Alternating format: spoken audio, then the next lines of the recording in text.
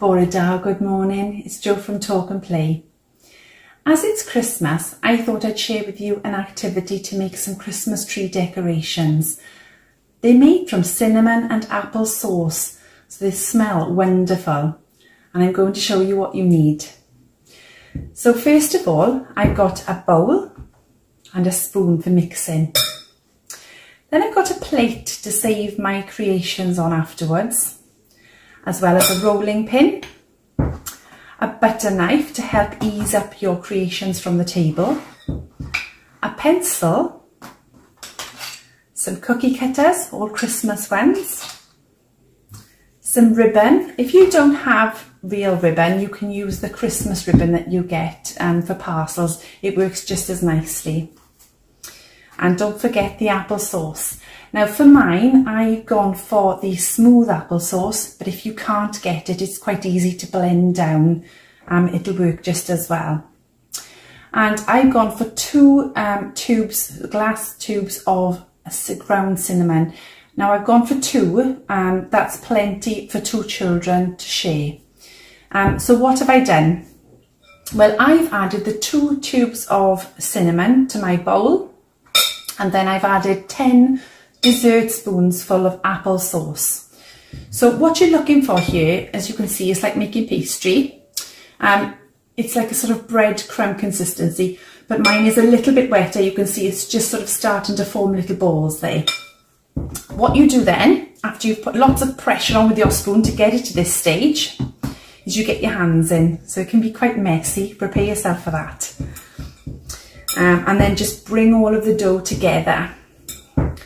Now, if you apply lots of pressure as you're pushing the ball together, it'll help to melt the applesauce a little bit further into the cinnamon, which just makes it a little bit more pliable. So you can see I've got my ball of dough there. Now I'm going to roll it out. Now, I like to roll mine out not too thickly, because the thicker it is, the longer it takes to dry, okay? So I'm going to roll mine out to about 1 inch thick. You can do it thicker, it doesn't matter, it'll just take longer to dry. So, nearly there with mine.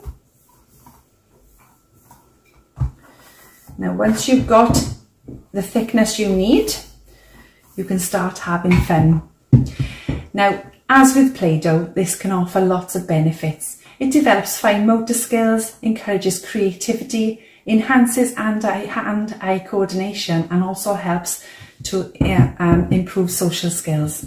So enjoy this time. Now, I'm going to cut out a Christmas tree. Just going to add some pressure to my cutters here. Oh, well done.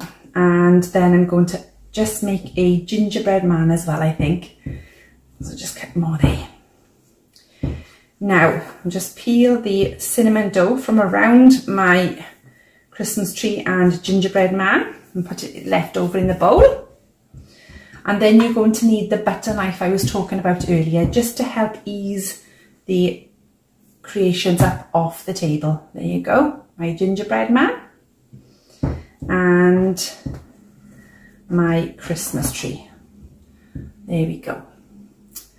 So you can see they're quite nice, aren't they? And they're just about 1 inch thick. So I'm going to put them on my plate. Now, you're going to need the pencil at this stage, because if you let these shapes dry before you try to make a hole in them, you won't get a hole through them. It's too late. So I tried to do it now.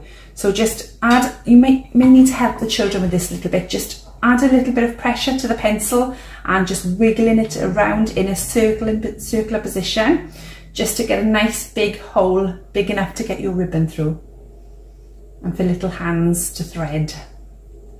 There we go, I've made my holes, so you can see them there, and 2 I made earlier. Now, you can decorate them at this once they dry if you want to, after about 2 to 3 days.